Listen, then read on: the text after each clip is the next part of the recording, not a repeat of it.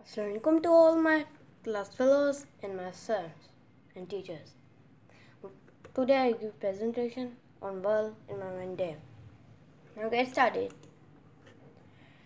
The topic number 1: throw garbage in dustbin. This is a main problem in the world, as you guys know that coronavirus spread by garbage, but we are doing this work again and again.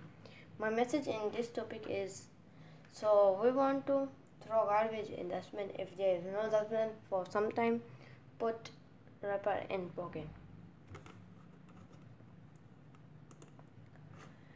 Topic number 2: air pollution.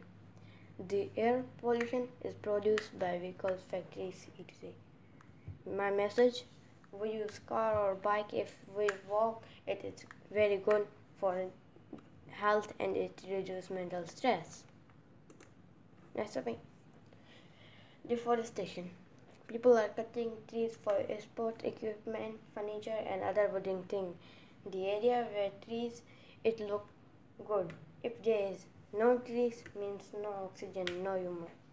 No oxygen means no human. My message: don't cut tree. The trees, don't cut the tree, and try to them as many as you could for better health, and grow more trees as you can.